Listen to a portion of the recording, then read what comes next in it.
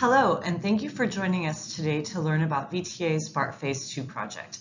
My name is Gretchen Beise, and I'm the Community Outreach Supervisor for the Phase 2 project. Erica Rokes, an engineer on our planning and outreach team, will be giving today's presentation. And so with that, I'll hand it over to Erica to get started. I'm going to give an overview of the project, including what has already been done and what to expect over the next few years. With that said, let's get started. Currently, BART operates as far south as Warm Springs in Fremont, as you can see in the small map on the right.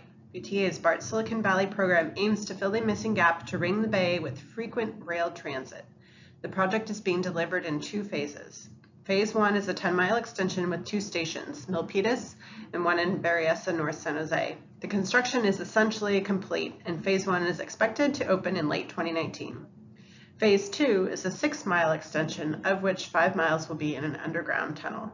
The Phase 2 extension has 4 stations and includes a maintenance facility in Santa Clara. VTA and BART have been working closely together to get to where we are today. Santa Clara County is not part of the BART district, which is why VTA and BART have a unique relationship critical to delivering this project. And each agency's roles are outlined in the comprehensive agreement. VTA covers all costs associated with the construction, operation, and maintenance of the Silicon Valley extension. It also oversees contracting and procurement for the project, including construction. Once constructed, VTA will retain ownership of all infrastructure. BART is providing technical assistance during the planning, design, and construction of the project. Once constructed, BART will operate and maintain the system. BART will also determine service levels and operating hours. As I'm sure many of you are aware, VTA's BART Silicon Valley has been in the planning phases for many years. It all started back in 2001 when VTA conducted a major investment study to evaluate the feasibility of extending BART to the Silicon Valley. In 2009, the project was split into two phases, Phase 1 and Phase 2 that we know today, and a decision was made to advance the extension to Berryessa, North San Jose. Construction for Phase 1 began in 2012. In 2014, VTA once again ramped up the planning for the Phase 2 extension, picking up where we had left off in 2009. The draft Phase 2 environmental document was released to the public in 2016, and in 2018, the VTA Board of Directors approved the Phase 2 extension project and certified the final environmental document. And we received the record of decision from the federal government, which was the final step in the federal environmental process. This is a really important step forward for the project as it allowed us to enter into the engineering phase and be able to apply for federal funding.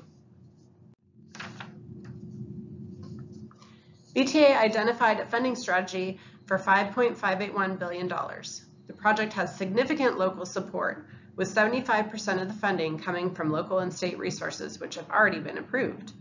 The remaining funding would be granted by the Federal Transit Administration.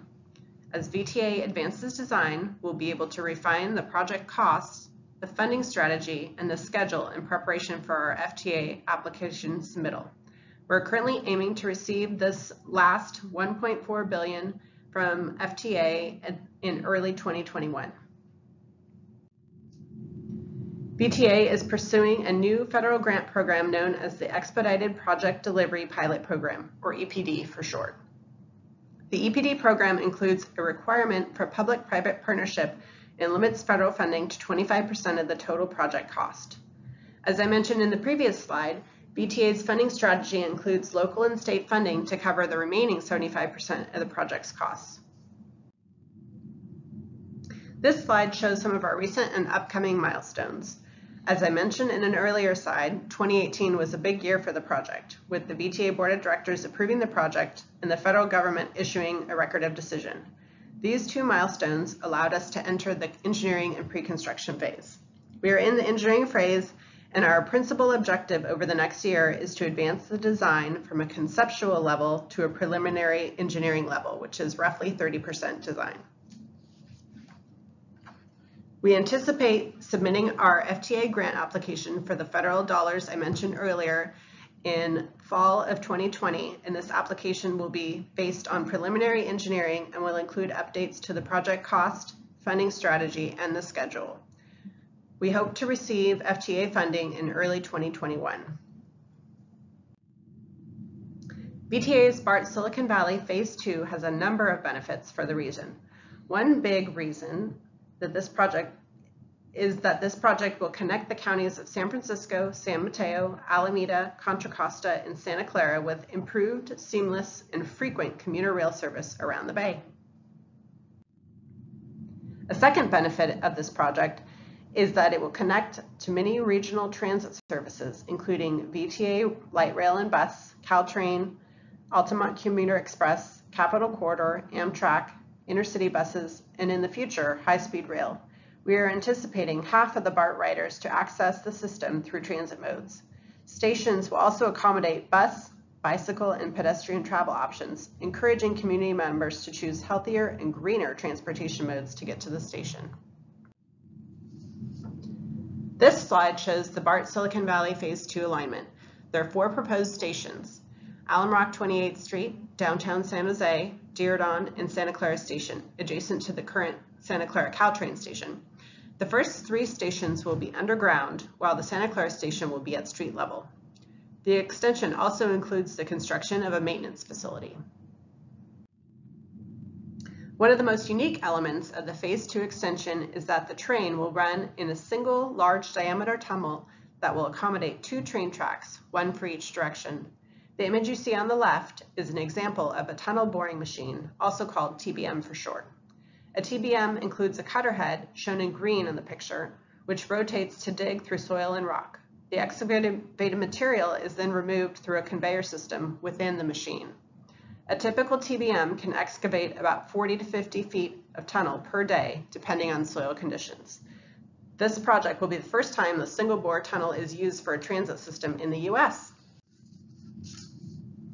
One reason VTA and BART chose the single bore tunnel for the project is because it allows the street above to remain intact and have minimal impact on underground utilities. The station entrances and facilities will be constructed off-street, as shown in the image to the right. The stations will be constructed primarily behind the sidewalk and out of the public right-of-way. This will be similar to general building construction, as shown on the image to the left, which is a residential project across from San Jose City Hall. The construction of the project will result in temporary lane closures. VTA will provide detours and directional signage for all travel options through the construction areas. One traffic lane will always be open. VTA is committed to minimizing construction impacts in the surrounding neighborhoods. The final environmental document, which is available on our website, outlines several ways we plan to do this. One of our commitments is to protect historic properties, including the Five Wounds Portuguese National Parish and properties located in the Downtown Historic District.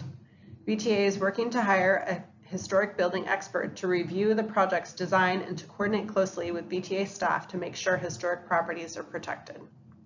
Before construction begins, VTA will survey all properties around our construction areas, both historic and non-historic. VTA will also measure ambient noise and vibration levels and will install monitoring devices to track noise, vibration, and settlement during construction. Once construction is complete, VTA will conduct post-construction surveys. We want to spend some time to describe the future BART stations. I should note that this plan and the ones you'll see on the following slides are concepts that were used for our environmental clearance. These concepts will likely be refined and change as we progress in the engineering and design phase. The first station along the Phase 2 extension will be the Alum Rock 28th Street station. The station is located between Highway 101 and 28th Street, just north of Santa Clara Street, and the Five Wounds Church is adjacent to the project site. As you can see, the station itself, which will be underground, is in yellow. The next station will be in downtown San Jose. The downtown San Jose station will serve as the premier transit station in San Jose's central business district with the highest ridership on the Phase 2 extension. The station is located on East Santa Clara Street between Market and 3rd and will interface with the VTA bus and light rail service. The station platform, shown in yellow, would be located within the single-bore tunnel below Santa Clara Street. The main entrance would be located on the VTA block between Market Street and 1st Street, where VTA's Customer Service Center currently stands. VTA intends to redevelop the VTA block to provide additional office and retail space. The VTA block is bounded by the red dashed line between Market and 1st. on the site plan.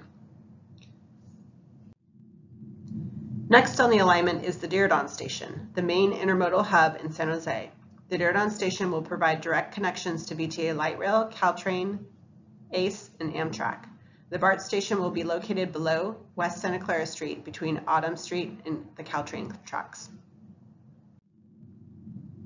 The Santa Clara station will be the end of the line station for the project. The station is planned to be located at the southern end of Brokaw Road, across the railroad tracks from the existing Santa Clara Caltrain station. Unlike the previous 3 stations, the Santa Clara BART station will be constructed at ground level and will be accessible to the west via pedestrian tunnel under the Caltrain tracks. In addition to the platform and system facilities, the station will include parking for up to 500 BART parking spaces, as well as office space, retail, and residential development. As engineering plans are advanced, the exact sizing, orientation, and configuration of the station will likely be refined. The new hall maintenance facility would be constructed to accommodate the new service provided by the BART extension. This facility will be located immediately northeast of the Caltrain Railroad corridor on the former UP Newhall Yard that VTA purchased in 2004. The roughly 40-acre facility will include storage for BART vehicles. Some of the key elements of the new hall maintenance facility could include a train car washer, an inspection pit, maintenance shops, and various train control, power, and communication facilities. As I stated earlier, the project is now in the engineering and pre-construction phase. We've been conducting field investigations to better understand the subsurface conditions, which is needed to inform our engineering work. You may have seen this equipment out along the alignment, or you may have received construction notices as we're collecting utility and geotechnical data throughout this year. For utility investigations, crews carefully remove the soil to verify the exact location of the underground utilities, such as water, power, communications, and sewer lines. Most utilities are located less than 6 feet below the ground. Survey teams record the exact location of the utility. Crews then backfill the hole and replace the pavement. For geotechnical investigations, crews drill a small hole up to 150 feet deep to collect soil and groundwater samples. While the BART extension is extending BART to Santa Clara County, this project is about much more than transit infrastructure. This project provides us the opportunity to shape the station areas through creating a walkable, lively, mixed-use communities all centered around the BART station. We believe this project presents a once-in-a-century opportunity to organize growth around the station areas. As I mentioned earlier in the presentation, VTA is pursuing federal funding through the EPD program, which requires some public-private partnership. We think that working on a cohesive strategy around transit-oriented communities will facilitate and present more opportunities for such partnerships. Successful transit-oriented communities would increase ridership and ensure a return on transit investment. Lastly, we feel the station areas can accommodate more development than is currently planned for, and so this study aims to highlight this potential growth and provide a path for achieving it. VTA received a grant from the federal government to study and develop strategies for transit-oriented development along the BART corridor. This study includes both land use strategies and access recommendations for Alum Rock 28th Street, downtown San Jose, and Santa Clara Station. The study kicked off in January of 2018 and expected to be finalized this fall. I'll now pass it back to Gretchen to talk about VTA's BART Phase 2 outreach. I'm going to wrap up this presentation by talking about community engagement and outreach. We've written up a document that guides our work, the Construction, Education, and Outreach Plan. It's divided into 5 parts: general outreach, stakeholder engagement, business resources, placemaking, and on the radar. General outreach and stakeholder engagement are the key to our plan. First, there's general outreach. General outreach is meant to make sure that the broader community is informed about the Phase 2 project. Our website, fact sheets, social media, all of that is general outreach. Stakeholder engagement is more targeted. We join community meetings and talk to folks one-on-one. Here's some of the work that we've done so far in both general outreach and stakeholder engagement. We've written mailers, newsletters, fact sheets, and done webinars. We've made neighborhood and business association presentations, done door-to-door noticing for field investigations, We hold bi-monthly community working group meetings, and we've also held tours and site visits.